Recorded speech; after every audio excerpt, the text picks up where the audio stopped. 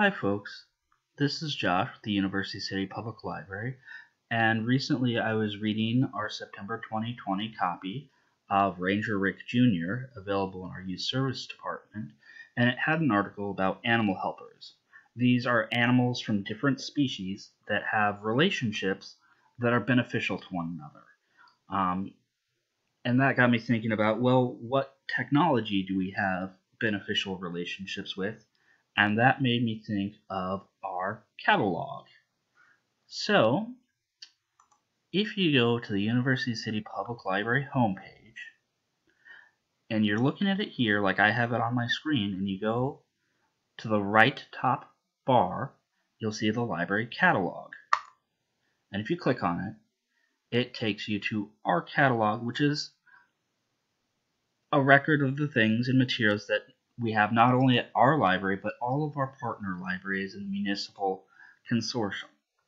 So, if this is your first time ever using it, in the upper right-hand corner here, where it says Welcome Joshua, there will be a little login button, and you can go through the steps there to log into your account.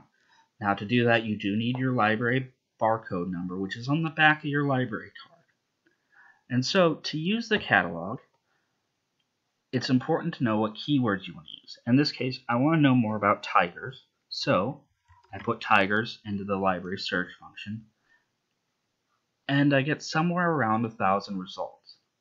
That's a lot of results for me to look through, so what I really want to do is narrow it down. And if you look on the left, you see the option to narrow your search. And if you go down, you can change various filters you have on your search. So I can click under the owning library that I only want things from the U City Library. And going further down, I only want books. And if I keep scrolling, I have a variety of different options. And I'm going to select, say, juvenile. I only want the things in youth service. And I only want nonfiction. And so we've gone from 1,000 options to around 20, which is a lot easier to navigate for me.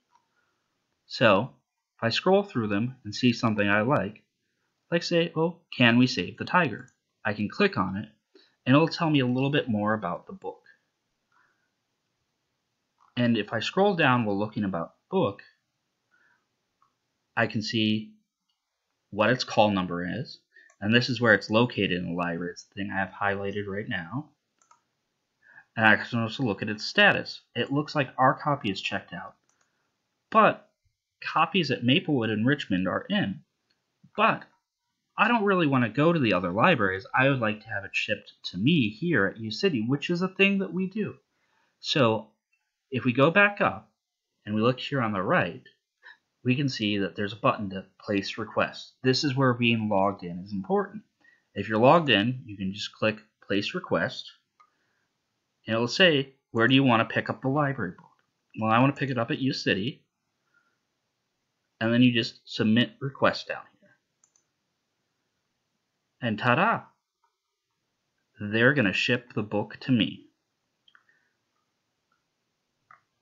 And that, folks, is how we use our catalog to search for, find, and then have a book sent to us. And we can do this for any number of books, whether it's juvenile books for nonfiction projects we're working on for school, book reports, or just things we want to read that we may not have a copy of at U City. Anyway, I hope that proves helpful to all of you. Have a good one. Bye.